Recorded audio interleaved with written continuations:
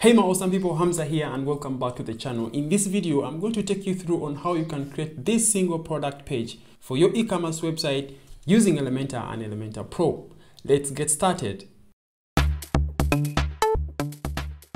So let's look into how our single product page is going to look like for our Elementor website. First of all, it's going to have a breadcrumb, just like this over here, the product image, product title, the product meta, the price, the stock quantity, an add to cart button, a product summary, a slider for the product, and someone can actually view these images in a lightbox. In fact, you can actually customize your lightbox settings for Elementor like I did in this video. You can actually check out that video in the video description of this tutorial. Then we will add the product description. This is the full description. And finally, the related product section. I'm going to take you on how you can customize every bit of this page for your own website. Let's start from the beginning. I don't know by the time you'll be watching this tutorial, Elementor's Flexbox container is still in the beta version. And in this tutorial, I'll be using the Elementor Flexbox. So in case you are watching this video before actually the Flexbox container is out, this is what you have to do. You'll be coming here to Elementor, Settings, come to Experiments, this over here. So make sure that you have it activated and save changes. That will enable you to use the Elementor Flexbox instead of using the Elementor sections and columns. In the previous video, I actually took you through on some of the basic settings you have to do to get started with your e-commerce website. And this included the site settings and also creating your design system for Elementor. And if you haven't watched that video, please go and check it out, because some of the things that we did in that video are going to help you and actually fasten the process of creating your single product page and going forward. So to create our single product template, what we need to do is to create a scheme that every product we add on our WooCommerce website will adopt or use that scheme. I hope that actually makes sense, because if you have like 1,000 products, we are not creating a product page for every product we add, but we just create a single scheme, and that scheme will be used by every other product that we add on our e-commerce website. To do that, we are going to come over here to Elementor, Templates, and come to Theme Builder. And by the way, to use the Elementor Theme Builder, you should have Elementor Pro or the Elementor Cloud. And if you don't have Elementor Pro or Elementor Cloud, kindly use my affiliate link right down in the description of this video so that you are able to access the Elementor Theme Builder, which will enable you to create the headers, footers, single product templates, and a lot more. Right, so once you are here, what we are going to do is come over here to the single product option. You can click on the add or just simply say add new. I'll close over here this pop-up box that shows up. What we are going to do is we're going to add a container. It should be the horizontal container, and inside this container I'll add another container because I'm going to use 2 columns. So this container, and I'll duplicate this to have 2 containers inside this one. And now I'll start by adding the breadcrumbs, WooCommerce breadcrumbs, which is this. I'll add a product image like this over here, so I'll use the image widget. So we have a product image widget, which is this here, but this one is going to show the image thumbnail and all the other images in the image gallery. But that's not what we want, because we want that we have this single product image or the featured image of the product, and in the next container we'll add a slider for the other product images. What we are going to do, I'll delete this, then I'll look up for the image widget. With our image widget, I'll come to the dynamic tags, and then I'm going to look up over here to the WooCommerce options, select the product image option, and here we'll have our product image showing up. I'll select the image size to be full. So I'm going now to add the title of the product. So I'll look up for the title widget or heading widget, add it over here. I'll come to the dynamic tags and then look up for the product title, which is here. There we go. We can choose between the HTML tag of H1 or H2, but in this case we are going to be using H2. That's the size that we want to be using for our product titles. Next will be our product meta, so look up for the product meta, add it here. So it will be an inline, and we'll enable a divider. We'll set the color here to be our main. Next, we're going to be adding our product price, but also the stock management. This is a widget that will help us know, that will help your visitors know how many of these products are actually in stock. So to do that, we are going to come over here and then look up for the product price widget. Then we're going to add another widget called stock or product stock. As you can see over here, our widgets are running in the vertical direction, but we want these two widgets to actually run in the horizontal direction. And if we use the inline auto option for positioning, for example, when I select this widget and I say width inline auto, it will not move our other widget to be in line with this widget. So what are we going to do in this case? I'll set this back to default, and I'm going to add a container. So container, and I'm going to make that this container is actually running in the horizontal or row direction like this. Then I'll drag my other widgets, this widget, into this container. Now we have in this container, we have two widgets, and now they are running in the row direction. That's a quick fix that I thought you guys would actually like to see. Now for the price option, it's going to use our title style. So I'll select the widget and come over here to style. I'll choose the color to be the main, and then the typography is going to be our title stroke head. And for this widget, I would like that this text is somehow in the vertical middle of this text here. And if I go to the container and I select the align items center option, it actually doesn't give me that option. But what I'm going to do in this case, I'm going to come over here to the margin options. I'll unlink and come to the bottom value, and I'll add a 20 but a negative. And this somehow makes this to move to be in some sort of on the same axis, or aligned to the same axis horizontally. And for me, this somehow fixes this issue, because the other options I looked into are not actually giving me the result that I wanted. That said, now we're going to add our button. Look up for add to cart. So this is the custom add to cart button. So with our button widget selected, we want to manage that the quantity here is going to be 1, and for the button type, we're going to leave it on default. Text is going to be add to cart. The icon position will be before, and then we'll also be changing our icon here, and then look up for the plus icon, insert, and that's it. And under the layout option, we'll let that to be inline. And remember that we had set up that our buttons on hover, it should change the color, but it shouldn't have this black border here, and also it shouldn't have the rounded border radius. I've still failed to fix that in the button options in the design system. For some reason, I don't know why it doesn't remove the rounded radius even when you set everything to 0, but that's a topic for another day. So now I am going to do it manually here, but this will be applied to every other product that will be added to our e-commerce website. So I'm going to come over here on normal. I'm going to make sure that we don't have a border radius, and now you see it is fixed already. But on hover as well, we don't want to have a border color. So what I'm going to do is just come over here and empty everything. So I'll make everything to be transparent, and now you see we don't have a border color on hover. For some reason, if I use the align self option to stretch this button, because it should be able to stretch all the way to the other side, it is not stretching. So I don't know why this is not happening, but let me continue in the tutorial, and later on I'll come back and have this fixed, because what we need is it to look exactly like this over here. I'll add the other widgets that we need here on our website. We're going to add the product description widget, so which is the short description. So short description, add it to the column here, and this should automatically echo up our product description over right here. Now once that is done, we are now going to add another container. But before you go into adding another container, let's look into some of the settings that we would like to have on this first container. Remember that inside the second container, we also want to add some padding, and that will be 40 pixels padding on the left.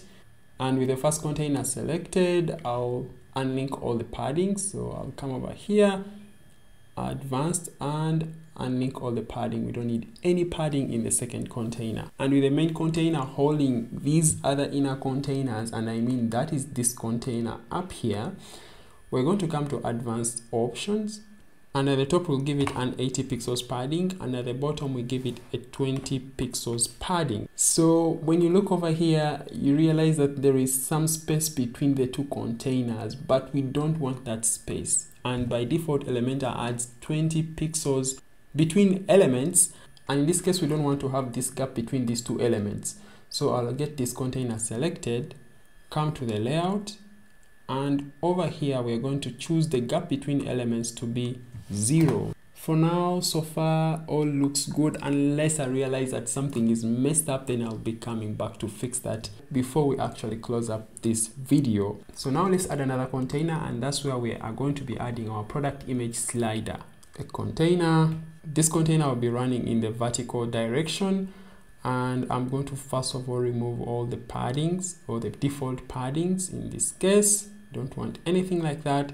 And then inside that container we're going to add the image carousel. So the image carousel, we drag it into our second container, and we'll use the dynamic tag over here and link up to our product gallery. The image size is going to be full.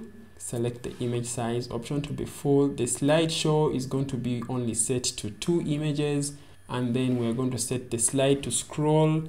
We'll leave this on default, and we are going to actually use only arrows, and then we are going to link up in the media file, and this will enable that our images are going to be opening up in a lightbox. And coming here to the additional options, we are leaving everything over here on the default settings. Let's go to the style. We are leaving all the styling options on the default settings, as well as nothing to change on the advanced side of things. As you already see, we have a product gallery showing up in an image carousel or slider on our product page. The next option we are going to add here on our product page is our product description. So we'll add a container which is running in the vertical direction, and inside there we're going to add a divider. So we'll look up for our divider widget, this over here. It will be solid 100%, and we're going to add an element which is going to be text, and that is going to be our product description. We'll make it to be an H2, and under style, the color is obviously black, weight is 1, and gap will be 15. For the text, it will be black, and typography will be using our head stroke title, and that is going to be, position is going to be left hand side. And that's all for now for our divider. We add our product data tabs. Then what we're going to do is to style this up a little bit, and background color is going to be our secondary color. And then typography is basically going to be our body text. Let's go to the active options. Text color, we want it to be our secondary, and background color is going to be our white. And for the typography, that will keep the same.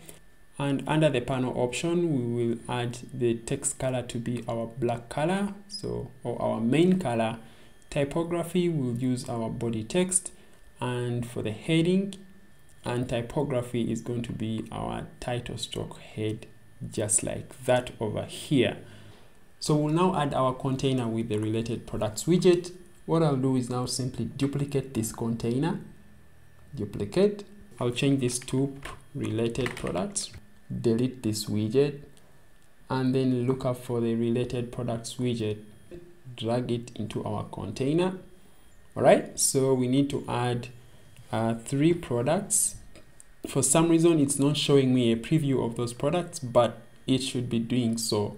The other thing I realized we should actually have a look into is the line height for the text here. What I will do now is come back here to the site settings, fonts, and this is going to be the body fonts.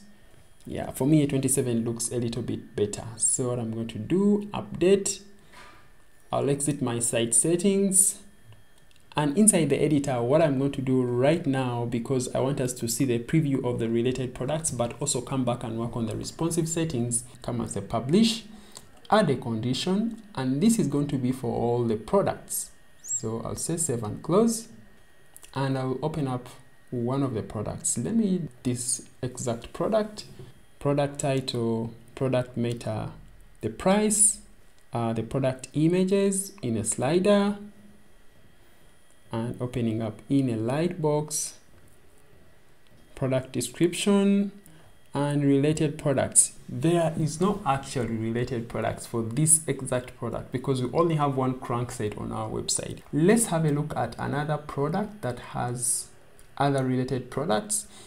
I will open up, like for example, the saddle. This is how it would look like. Let's go to the related products option.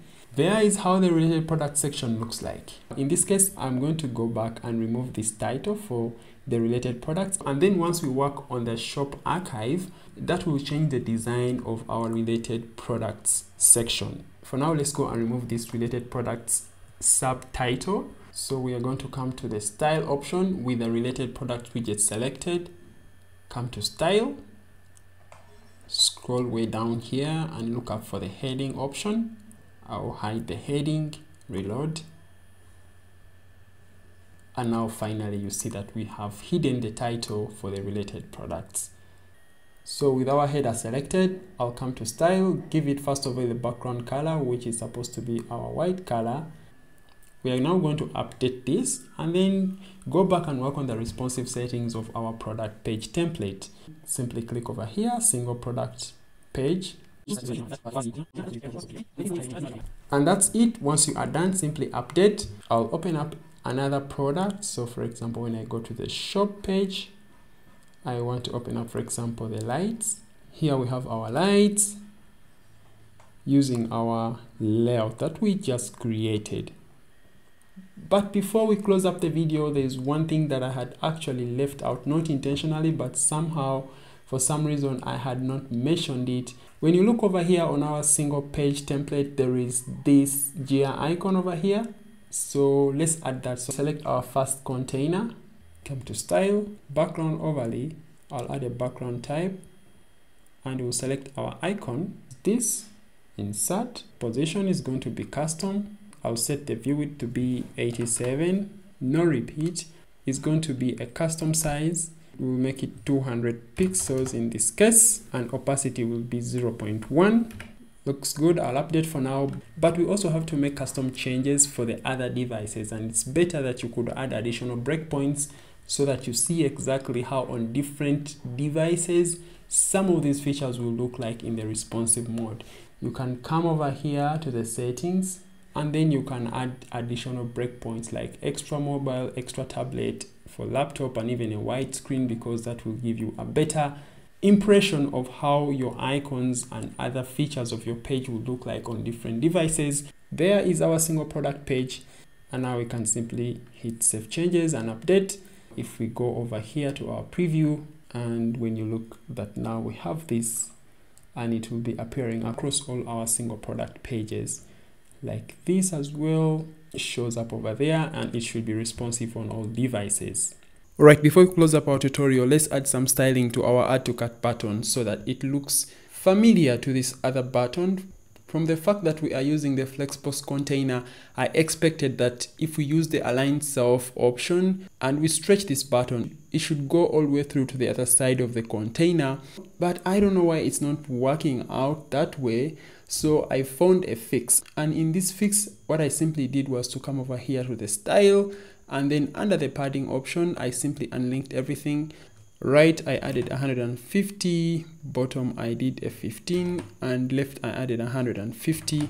Now my other challenge was to make sure that this button looks great on other devices, like on the tablet. So for the tablet, I did 10 and 120 right, and 10 bottom and 120 on the left hand side. For the mobile, a 70 right and a 70 on the left hand side. I'm a little bit confused with this, but I would have preferred if the stretch option would actually work in this case so that everything works out of the box. What I'll do now is update, go to our preview page. I'll reload this page. So there is our add to cart button. When I say add to cart, it should give me the option to view the cart, which is over right here. Let me go straight to view the cart. And here is our cart page. Thank you so much for watching this video. I hope now this gives you an idea on how you can actually develop your single product page using Elementor and Elementor Pro. In the next video, I'll be showing you how to create your product archive just like this over here. And this will apply for your shop page and all other product categories. And this page will actually have a custom filter and also paginations. See you in the next video.